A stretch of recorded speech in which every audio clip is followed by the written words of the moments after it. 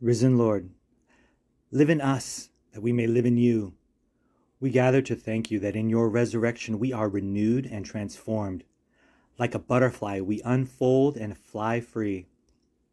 Free from the cocoon, free from all the grave clothes that have bound us, our prejudices, our fears, our angers, our self-centeredness, our loneliness. We thank you that in your resurrection we ourselves may hope for the end of pain, grief, tears, weakness, and for everlasting life in the beauty of your Spirit. Alleluia, we pray in Christ's name. Amen. Thank you.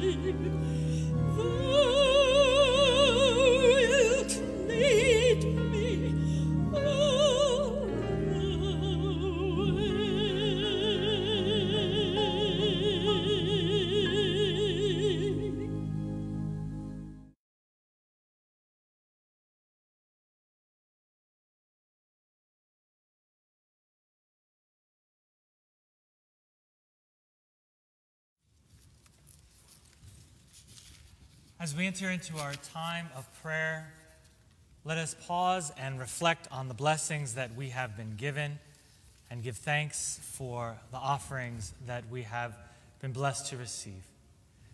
Pastor Peter, will you lead us in prayer? បិតាជាព្រះនិទុមង្គមយើងខ្ញុំកូនសូមលើកសរសើរដំកើងព្រះអង្គជាព្រះដ៏មានគ្រប់ព្រះជាស្ដាដែលទ្រង់សពប្រយុទ្ធញាណនៅសេចក្តីត្រូវការរបស់ផងពួកជំនុំរបស់ផងទ្រង់សូមទ្រង់បំពេញគេនៅគ្រប់ទាំងសេចក្តីត្រូវការព្រមទាំងប្រោះគេឲ្យបានជាពីជំងឺរោគាហើយឲ្យមានកម្លាំងសុខភាពមាំមួនឡើងគុណនឹកចងចាំដល់ពួកជំនុំរបស់ផងទ្រង់ដែលបានចូលមកបម្រើព្រះអង្គតាមរយៈសិក្សាព្រះបន្ទូលទ្រង់មានកម្លាំងចម្រើនឡើងប៉ុន្តែគេត្រូវការកម្លាំងខាងផ្នែកសុខភាពមាំមួនដើម្បីឲ្យគេនឹងអាចនឹងបម្រើការងារបន្តទៅទៀតបីដោយសូមប្រងប៉ះពាល់ដល់គេគ្រប់ទីកន្លែងទាំងអស់ម្ដងទៀតកូនចូលនេះចំពោះប្រងនៅវេលាព្រឹកនេះមិនត្រឹមតែសូមពីទ្រង់ប៉ុន្តែកូនសូមថ្វាយដល់ព្រះអង្គនៅដង្វាយដែលអស់ពីដួងចិត្តរបស់ទូបង្គំយើងខ្ញុំជាចំណែកនៃការងាររបស់ផងព្រះអង្គសូមទ្រង់ប្រទានពរដល់ដង្វាយនេះនិងអ្នកដែលថ្វាយផងដែរ Father, every time we come into your presence we recognize that you fill our life with happiness, strength and goodness. For this reason we come before you because you have given yourselves to us. Gracious Father, to know that we are shall giving an account of ourselves into the Lord, into you, Lord. Inspire us to give our money as well as our very selves as we have been instructed to do. May you bless the gifts and the givers for your glory. We pray in the name of our Lord Jesus Christ. Amen. And Lord, we come to you today with great thanks. Great thanks for the blessings that we have been given. Thanks for the opportunities to give back. But most of all, we give you thanks for your presence in our lives. We give you thanks for the water of life that you quench our thirst with. We give you thanks for the spirit of life that fills us with our very breath. Lord, it is in these nurturing ways that you help us to grow. Lord, we know that without you, we are like dead branches on a tree, withering away. But with you, we are alive. We are full of potential. We are green like the leaves and are able to bear glorious fruit in your name. Amen. So God, today we ask for one simple thing. We ask that you nourish us. We ask that you fill us with your life so that we might go forth and spread the fruits of your Spirit. That we might be loving, kind, gentle, peaceful. That we might have control over ourselves so that we can best serve your world. Amen. Because we go out into a world that is so desperately in need of nourishment, in need of new life, in need of reconciliation, in need of peace.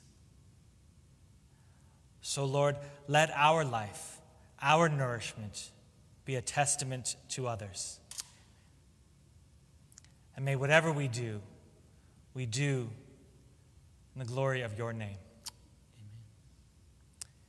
In this we pray, and in the name of Jesus we pray. And now we ask, Lord, that you hear the prayer that Jesus taught us. Our Father, who art in heaven, hallowed be thy name.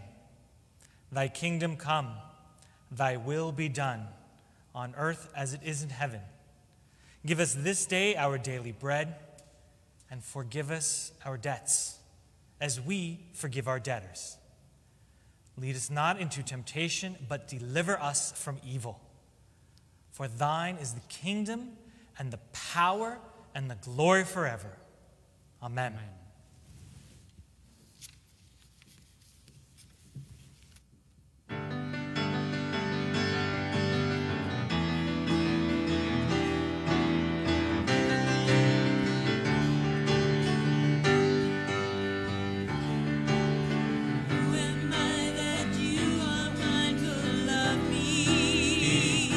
That you hear me when I call.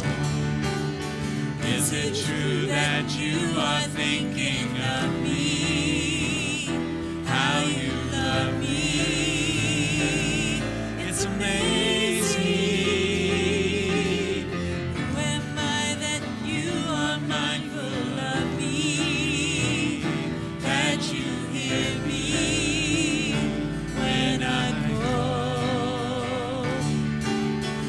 Is it true that you are thinking of me? How you love me?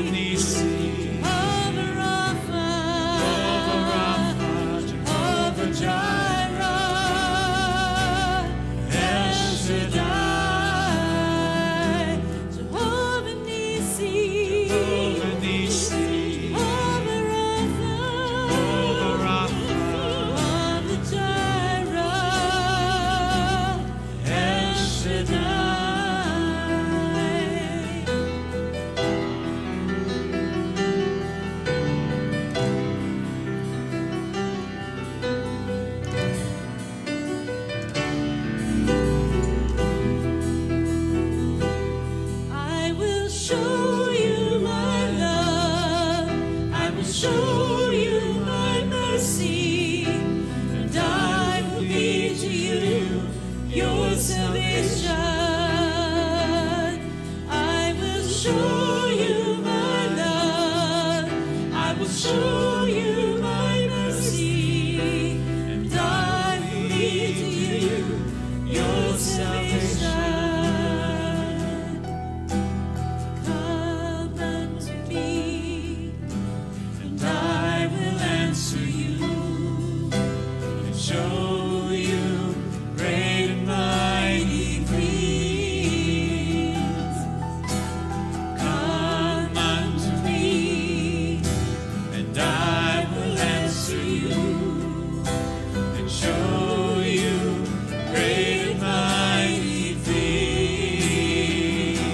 Jehovah Nissi, Jehovah Nissi, Jehovah Rapha, Jehovah Jireh,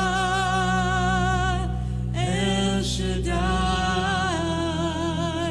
Jehovah Nissi, Jehovah Nissi, Jehovah Rapha, Jehovah Jireh, El Shaddai.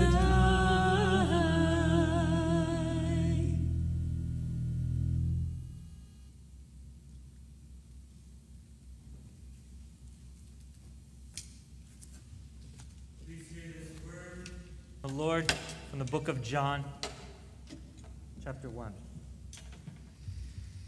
He was in the world, and the world was made through him, yet the world did not know him. He came to his own, and his own people did not receive him.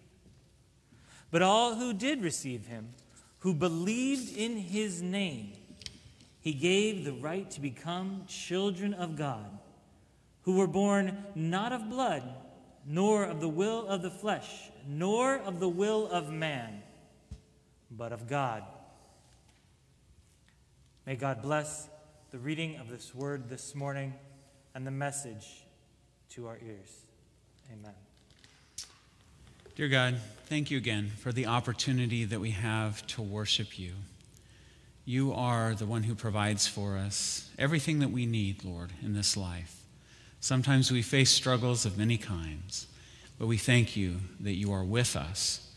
Dear God, we thank you that you provide us with salvation, Lord, a connection to you. And Lord, not only that, but you provide us with growth, the opportunity to answer the call to become who it is that you want us to be. Thank you, God, for the opportunity we have to serve you and to reflect on that today. In Jesus' name, amen. Lately, I've been referring to the gospel as God's story, God's interaction with human beings throughout history. We started by talking about the creation, how God created human beings in his own image, in perfect relationship with God. But of course, we know that our world is far from perfect. And so we also talked about how there was a fall. Humanity fell from their relationship with God, turned their backs on God, effectively letting go of the hand of God. But God loves people so much that he didn't leave things that way. He came to us. He sent his Son, Jesus Christ, who walked among us, who taught, who showed us the way, who died on the cross for us, and on the third day rose again. Well, the gospel does not end there. The gospel is not just God's story. That's an important part of the whole situation. But it's not just God's story, it's also your story. You see, God is reaching out to you with his hand. The question is, will you grab on to the hand of God? That's what we talked about last week. There comes a time in all of our lives when we must decide what to do with the gospel. It's a moment of decision. Perhaps you have already made that decision. Perhaps you have believed in Jesus Christ. You have trusted in Christ. Perhaps you've gotten baptized. Maybe you're ready to get baptized and you've just decided to do it. You just haven't done it yet. Maybe you've joined a local church, maybe this church, or maybe you're ready to do that. But what comes next besides all of that? What happens after you grab on to the hand of God? Or is that all there is to it? You know, I believe that Jesus Christ meets people right where they are at. And I believe that's very important. Why? Because we all make bad decisions. We all have sin in our lives that separates us from God. It doesn't matter what you have done. It doesn't matter how much sin is in your life, because you know what? Romans 3:23 says that all people have sinned and fall short of the glory of God. How many people is that again? Is it just drug dealers? No. Is it just criminals in prison? No. Is it just teenagers? Is it just parents? No, it's everybody. You see, all people have this problem with sin that separates them from God. But the good news is that Jesus died for the sins of all people. But what happens when a drug dealer believes in Jesus, gets baptized, joins a local church? Does God want them to keep dealing drugs? What happens when a criminal believes in Jesus? Is God okay with them continuing to live the life of a criminal? Absolutely not. You see, God comes down, meets us in the gutter of life, and He reaches His hand out to us so that we will take on to that hand, but that does not mean that He will leave us there. God wants to lift us up. Amen? God wants us to grow. God wants to lift us up. And that is the fifth and final part of our gospel illustration. It is an idea called sanctification, that God helps us to grow over the course of our lives. God meets us, yes, perhaps in the gutter, perhaps at our worst, but He wants us to grow throughout the course of our lives. Not only that, but God helps us to grow. Well, just like the last 4 weeks, we have two wonderful volunteers today. We have Lily and Claire who have joined us, and they're going to help us to represent this idea of God helping us to grow through paint. And so without further ado, let's get our hands dirty one final time. One of them will use her hand to represent the hand of God, placing it way up high on the canvas. The second one of them will use her hand to represent the hand of humanity, placing it also way up high on the canvas. These hands will be touching. They will be connected to symbolize the connection that we have with the Lord once we have trusted in Jesus Christ. The purpose here is to symbolize the idea of being a child of God and growing in your faith over the course of your life. You see, the way that you grab onto God's hand is at the moment of salvation, when you repent and believe in Jesus Christ. We talked about that last time. God meets you wherever you are at, even if it's at your absolute worst. But God loves you too much to leave you there. God loves you so much, He has a plan for your life, wants you to grow in your faith. That is why, in our painting today, the hands are still touching, but they're way up high in the painting. So, over the course of your entire life, the idea is that you will grow. God takes us, He meets us where we are at, and over the course of our lives, He helps us to become the people that He wants us to be. John the Apostle put it this way in John chapter 1, verse 12. He says, "Yet to all who received Him, to those who believed in His name, He gave the right to become children of God." Children born not of natural descent, nor of human decision or a husband's will, but born of God. God makes many promises to those who grab onto His hand, to those who start a relationship with God. And one of those is to give them the right to be called children of God. That brings us to the fifth and final point of God's story, your story, which is that when people believe in Jesus, they become children of God with purpose. When people believe in Jesus, they become children of God with purpose. What does it mean to become a child of God? Well, in theological terms, it means that God sanctifies us. Now, that's one of those church words, and you may be wondering, what on earth does that mean? Well, I think it's an important word, so I want to define it. What is sanctification? The Evangelical Dictionary of Biblical Theology has a good definition, and here's what it says. It is the state of proper functioning. To sanctify someone or something is to set that person or thing apart for the use intended by its designer. A pen is sanctified when used to write. Eyeglasses are sanctified when used to improve eyesight. In the theological sense, things are sanctified when they are used for the purpose God intends. A human being is sanctified, therefore, when he or she lives according to God's design and purpose. So, sanctification is a fancy way of saying that you're set apart, that God sets apart his children for a very special purpose. It also means that God makes you holy. There are at least 5 things that I want to talk about that relate to this idea. 5 ways in which God initially sanctifies or sets apart his children for their intended purpose at the moment they believe in him, even if that happened when they were at the lowest point in their life. The first thing that God promises to those who begin in faith is forgiveness. Forgiveness is huge. Forgiveness is so important. Immediately, when you believe in Jesus for the very first time, God forgives all of your sins, all the bad things that you have ever done, whatever they may be. The Bible says this about you as God's child in Romans 8:1. And listen, this is powerful. Therefore, there is now no condemnation for those who are in Christ Jesus. Not only that, but even when you sin, even when you make mistakes after coming to faith in Christ, even then God offers you forgiveness. I wonder if there's anybody listening today who feels guilty about something in your past. You've perhaps made a bad decision, and then people made you feel bad about that decision, even though you tried to make up for it. Do you realize that no matter what happens around you, no matter what other people say, that God stands ready to forgive you, no matter what you have done?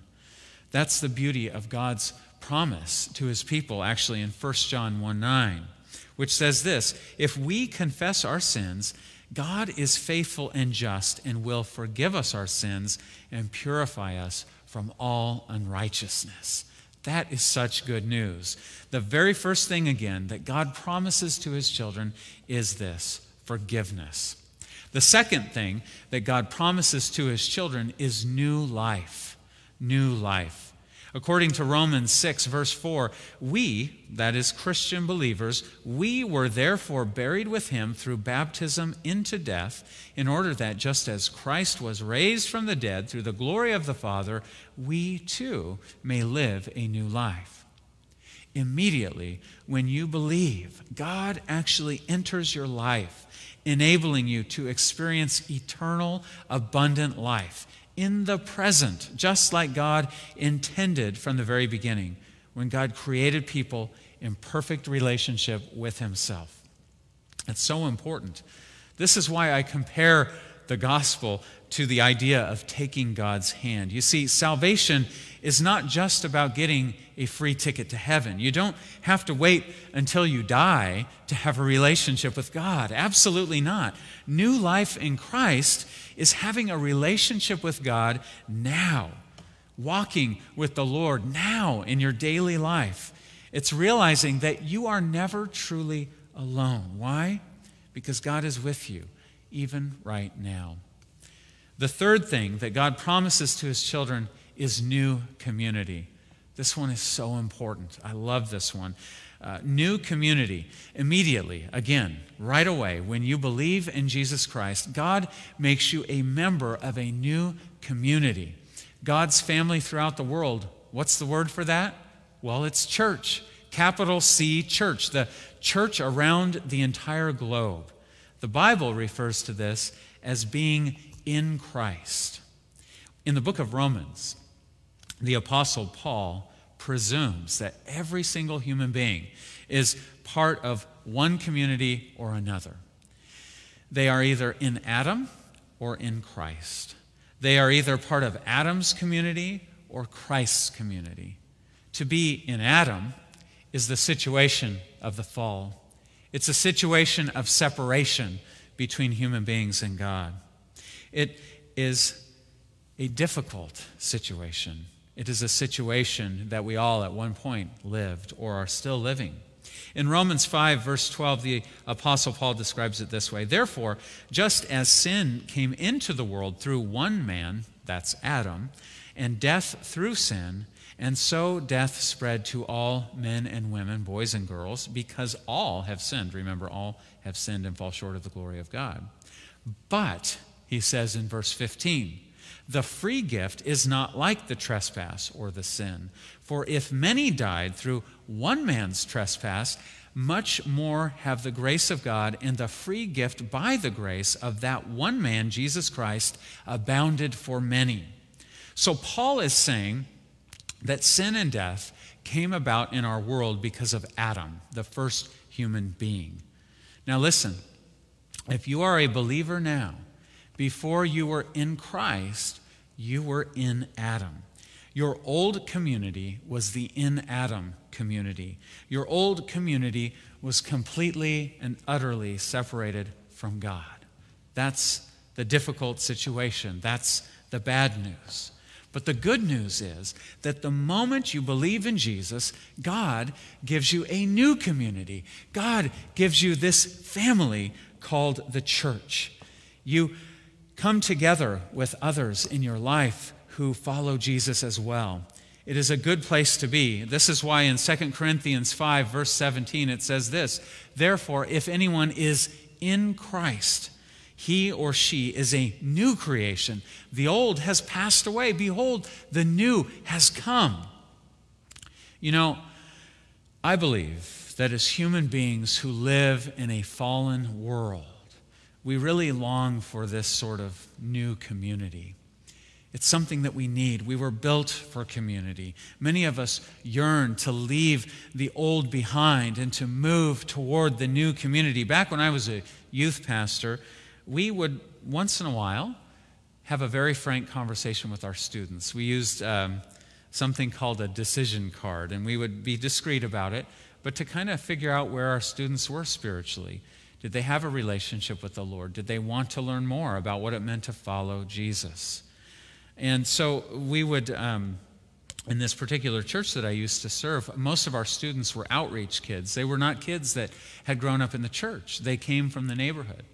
And so on these cards, there was a question about, have you believed in Jesus? And do you want to get baptized? Or have you gotten baptized? And of course, there was also the question about membership. Would you like to join the church?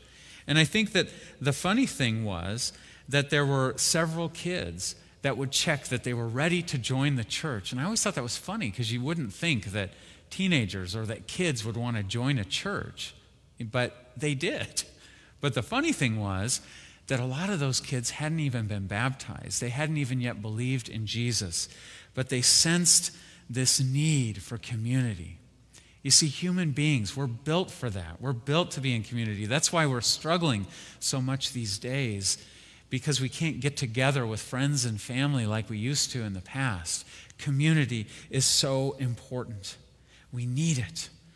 That's why what we do as a church is so important. That's why bringing people together, even if it's in a parking lot, as we did this morning, that's why bringing people together online through Facebook and YouTube is so important, because we have tasted this new community, this family of God, and it is so vitally important to our lives. Well, the fourth thing that God promises to his children is a new mission. New mission. Again, immediately, right away, when you believe in Jesus, when you connect with Christ, God gives you a new mission in life. Paul said this in 2 Corinthians 5:18, that all of this is from God, who reconciled us to himself through Christ and gave us the ministry of reconciliation. That God was reconciling the world to himself in Christ, not counting men's sins against them. And he has committed to us the message of reconciliation. We are therefore Christ's ambassadors, as though God were making his appeal through us. We implore you on Christ's behalf, be reconciled to God. God made him who had no sin to be sin for us, so that in him we might become the righteousness of God. My friends, just as you have been reconciled to God, God wants to use you to reconcile other people to himself. God wants to use you to share this message of hope with others. Do you realize, by the way, that you have an opportunity to do that every single week? You have an opportunity to do that right now in this minute. While you are watching this stream, while you are listening to it, you could share it with a friend. You could think about that person in your life who you know is going through a hard time, who could use a little hope, who could use a little encouragement, and you can click share on your stream and your social media feed. It's part of this new mission that we have, and that is to share the hope of Jesus Christ with the people in our lives. So important, especially these days. The point is that as God's child, you have a purpose. I want you to hear that. You have a purpose in life. You have a mission. God promises this to all of his children. The fifth thing that God promises to his kids is a new destination. This is the idea that after you die, you will experience eternal, abundant life in the presence of God forever. In other words, you'll go to heaven one day when you die. This is, of course, one of the most important things about grabbing onto God's hand. And even more important is the fact that God will never let you go. Here's what Jesus says about God's children in John 10:28. Write this one down, memorize this one, remember it. John 10:28. Here's what Jesus said about the children of God. I give them eternal life. Amen? I give them eternal life, and they shall never perish. No one can snatch them from my hand. This is also why I use the illustration of the hands, because God loves you so much. He wants to connect with you not just once, but throughout the course of your life and really throughout all eternity. Nothing, once you have done that, can separate you from God. Not even death, not even the devil himself. These are all ways that God sets apart or sanctifies us when we believe in Jesus. But what else did sanctification mean? I alluded to another part of it, and that was to make holy. So what does that mean? How does God make us holy? Well, there is initial sanctification, and that's the idea of God setting us apart for those 5 different purposes we just talked about. But there's also the idea of progressive sanctification, the idea that God meets you where you're at, but helps you to grow throughout the course of your life. It's the idea of growing in your faith, a lifelong, Spirit-empowered process. In John 14:16, as Jesus was preparing his disciples for his physical departure, here's what he said. I will ask the Father, and he will give you another helper to be with you forever, even the Spirit of truth, whom the world cannot receive because it neither sees him nor knows him. You know him, for he dwells with you and will be in you. Jesus was telling his disciples that they would, number one, be indwelt by God the Holy Spirit, who would be their helper, who would help them to live holy lives and ultimately empower their new community, the church, to grow spiritually and numerically. Secondly, lives lived in the Spirit should yield fruit over time. We're talking about growing, right? A plant grows, right? It grows up from the ground, but not only that, eventually it bears fruit. In fact, Galatians 5:22 through 23 refers to this process as bearing the fruit of the Spirit. Attitudes and actions that reflect love, joy, peace, patience, kindness, goodness, faithfulness, gentleness, and self-control. But if someone is being sanctified in this way, if they are being made holy, doesn't that mean that they would never sin? What happens if I mess up? What if I do sin? Does that mean that I'm not saved anymore? Absolutely not. You see, God doesn't just sanctify us one time at the moment that we believe in Jesus, but also over the course of our entire lives. God, the Holy Spirit, is always progressively helping us to be holy, to grow in our faith, to become more and more like Jesus every day.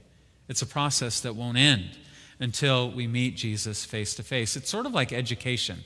I don't know how many of you are in the situation where you have kids or grandkids in your home that these days are going to school, guess what? In your home, right?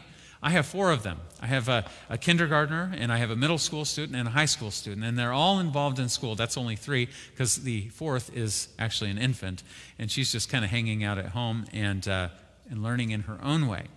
But just as a student, as one of my kids or one of yours or one of your grandkids, just as they spend 13 long years, think about that, 13 years in school, kindergarten, grade school, middle school, high school, just like that, as they prepare for graduation day, the children of God spend their entire lives being transformed to be like Christ by the Holy Spirit, growing in faith the whole time.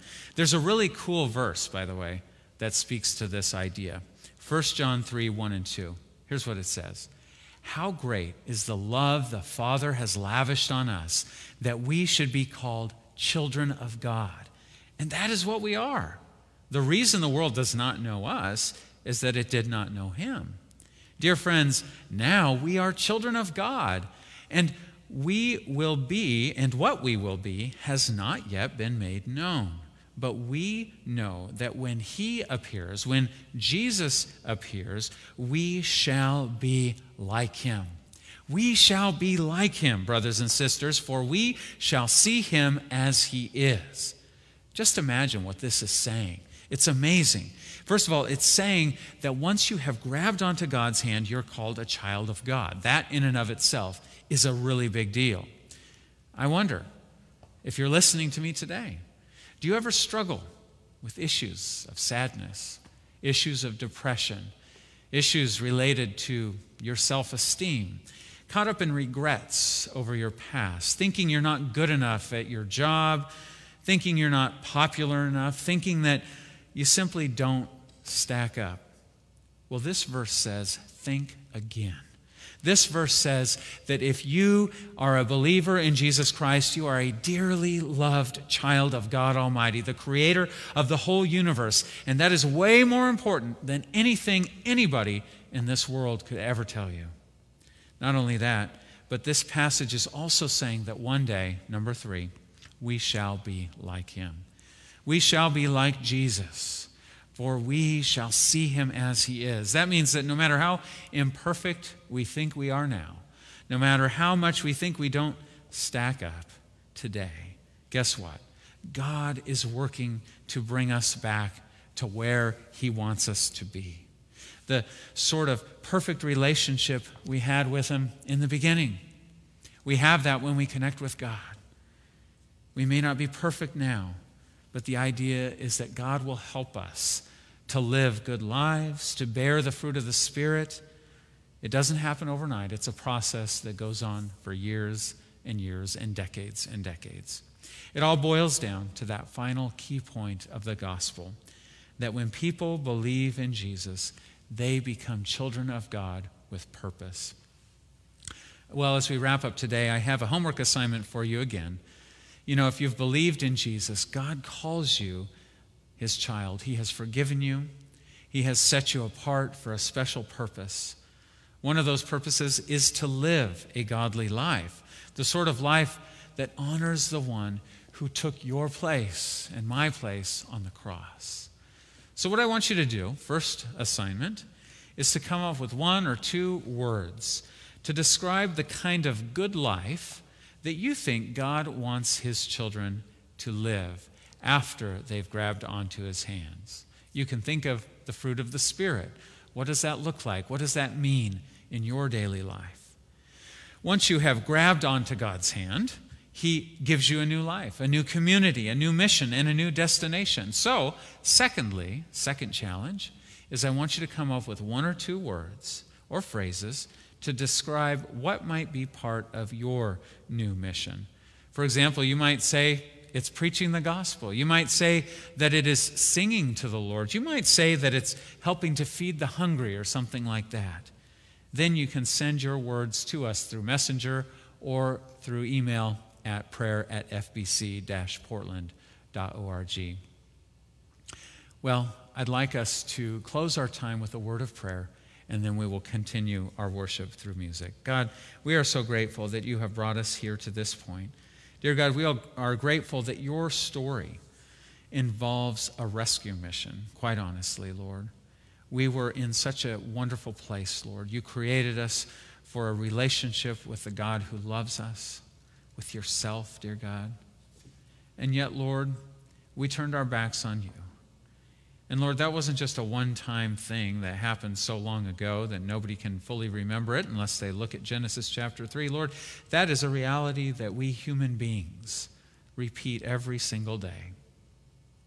Lord, we recognize that our world is fallen. Our world is broken. It is imperfect. To say otherwise would be to ignore reality. But Lord, the more important reality is that you saw this situation and you did something about it. When we could not get back to you on our own, you came to us. You died on the cross for us. You rose again on the third day for us. You were victorious over sin and death once and for all. And Lord, you call us into a relationship with you. You don't want to leave us on our own.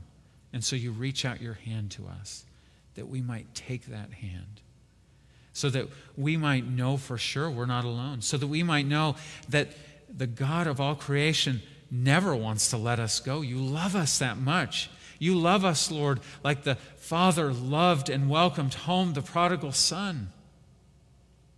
And you love us even more than that, because you don't want to just leave it at that one-time connection.